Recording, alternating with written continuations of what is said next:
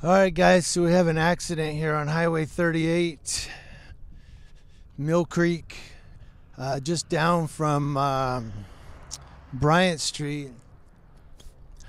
And it looks like someone may have missed the curve there, went into a tree. They hit it pretty good. So, and people come down this highway like at 70 miles an hour, so it's no surprise when they miss these curves here. As you'll see behind us, this is the S curve, and they come around at like 60, 70 miles an hour. So, one CHP left, but this is the result of what happens when you miss that curve. There's the Ukaipa PD coming by to see what happened.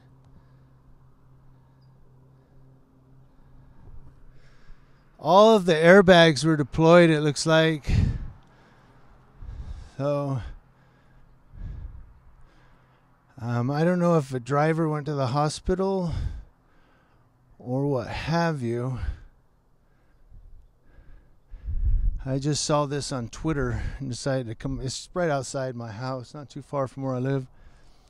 Or not right outside, but right down the road a piece, as they say. And again, it's, you know, right here, somebody missed the curve, hit the tree. Now this tree is now going to have a scar there, probably old as dirt, this tree, and now it's damaged.